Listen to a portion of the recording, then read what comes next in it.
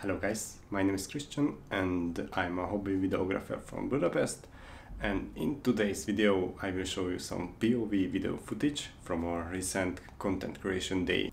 You will see an iPhone X screen, and in picture-in-picture you will see in a small screen my A7 III, so you can see what my camera see and what your eyes see when you come with me. So we'll go to a place called Food Factory. It's a restaurant, it's closed because it's pandemic, but we can loan it and we can do some diet food content.